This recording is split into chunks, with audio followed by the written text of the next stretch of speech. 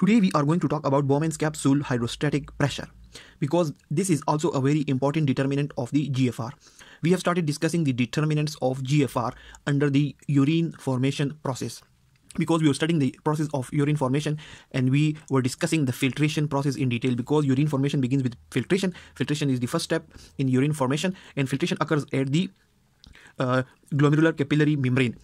Now, in our last few lectures, we were talking about the determinant of glomerular filtration rate, because when filtration is occurring, it is occurring at a certain rate, at a certain speed.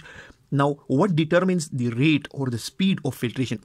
We talked about those factors, and they include the forces in the membrane. The forces were the glomerular hydrostatic pressure, glomerular colloid osmotic pressure, Bowman's capsule hydrostatic pressure, and glomerular capillary filtration coefficient KF, glomerular capillary filtration coefficient KF, which we discussed in our last lecture in detail. Now, coming to the point, Bowman's capsule hydrostatic pressure is also important, as we previously discussed that few forces are favoring the filtration process. The determinants of the GFR, few forces are favoring the filtration process, and they help in the filtration so that a lot of fluid get filtered into the Bowman's capsule.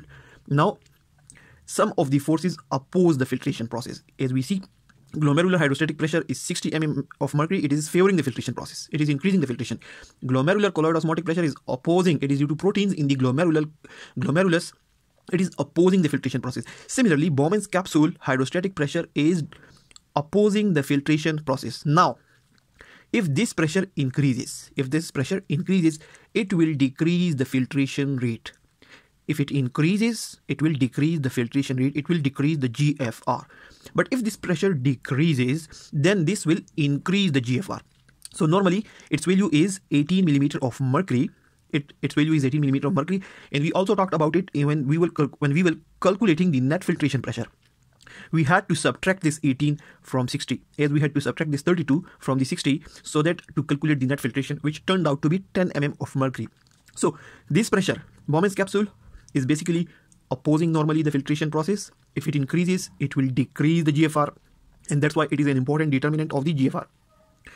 But if decreases, it will increase the GFR. Now, how will this pressure increase? Normally, this is not a very important determinant.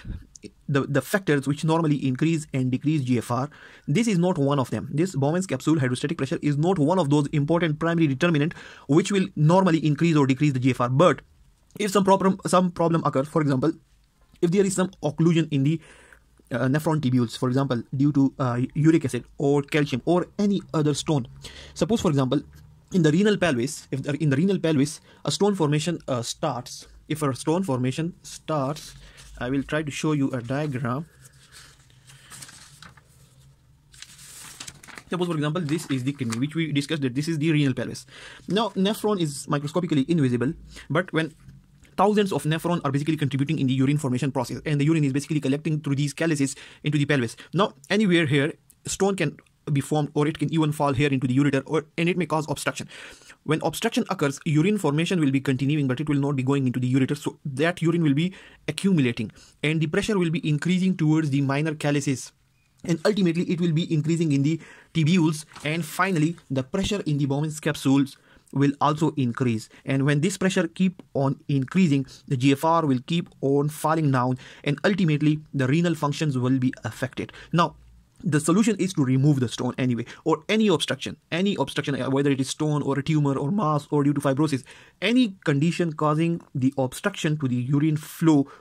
If it is removed, the pressure in this area will turn down to normal, and the GFR will become normal, and the urine function will be restored. But if it is not removed, the problem is there. Then this pressure will keep on increasing, the GFR will keep on falling, and the renal failure can ultimately occur. So that's it about the Bowman's capsule hydrostatic pressure and how it can sometimes affect the GFR. Thanks a lot for watching the video.